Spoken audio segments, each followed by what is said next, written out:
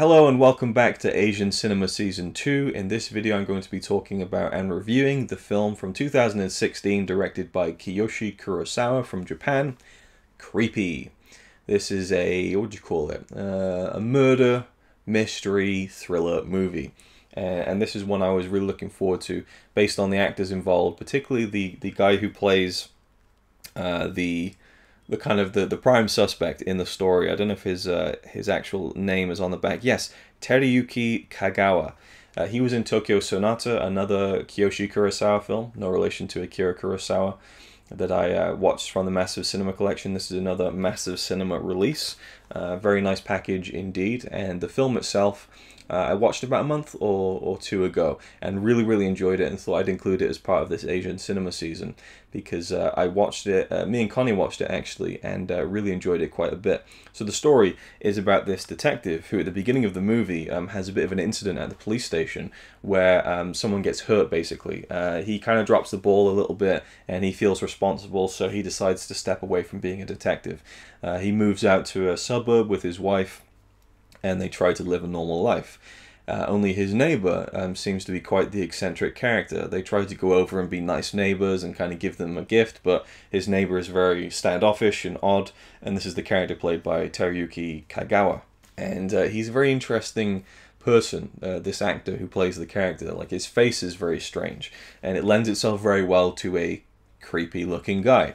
So the thing I think that perhaps, I don't know if I call it a spoiler, I don't want to get into that too early in the video or anything, but the thing that I think maybe works against the film, or maybe is a strength, is the fact that we kind of get the reveal of who this prime suspect is fairly early in the film, maybe halfway through.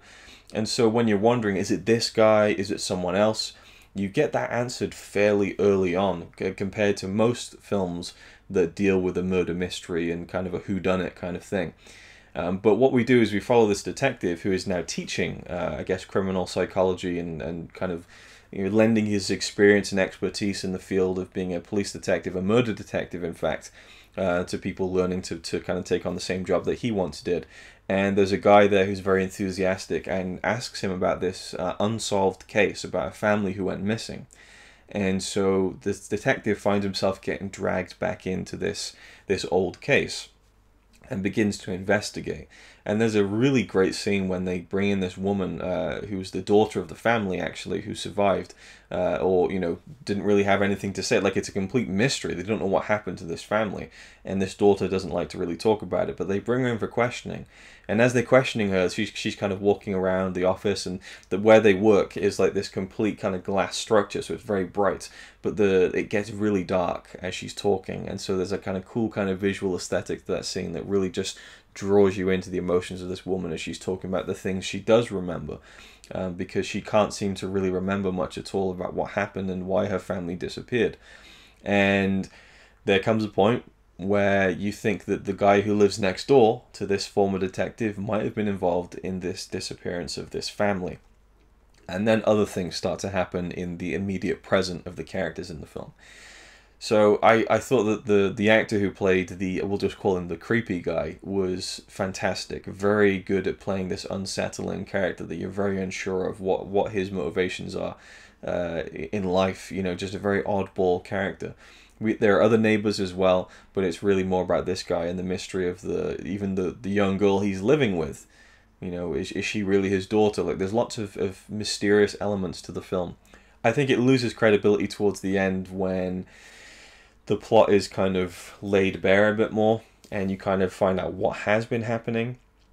And I just think that, you know, it's a little bit unbelievable.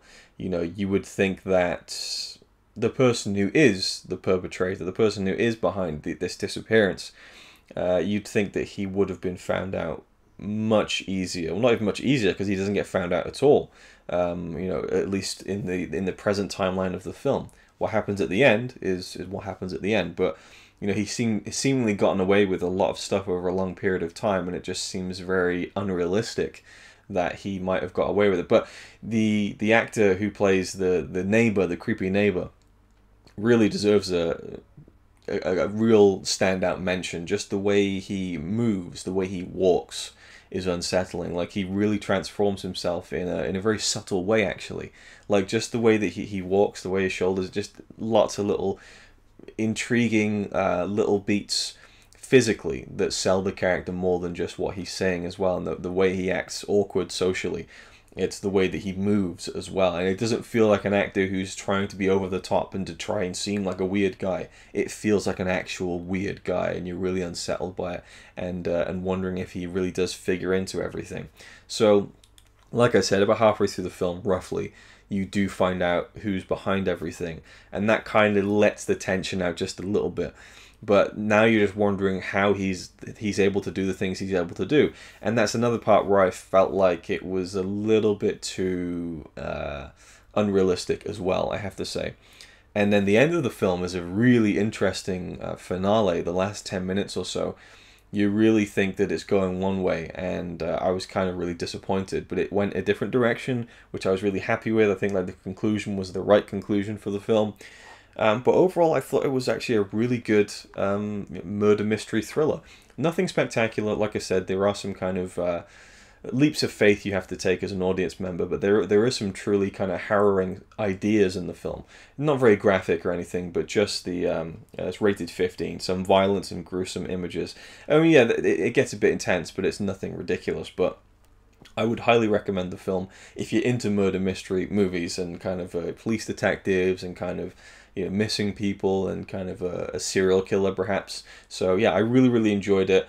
Would definitely watch it again. Probably not for another maybe 5 to 10 years if I'm being completely honest, but I did really like it, and the actor who plays the creepy neighbor is by far the standout of the film, Teruyuki Kagawa.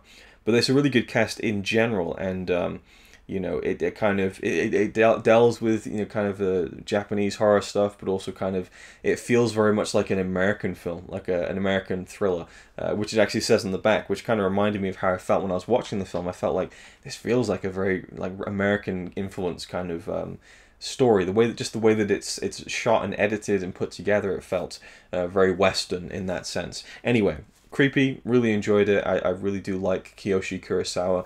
I know that his more famous work is from the 90s, the horror stuff that he did, whereas all I've seen is like a family drama, Tokyo Sonata, and this one, which is more of like a, you know, thriller.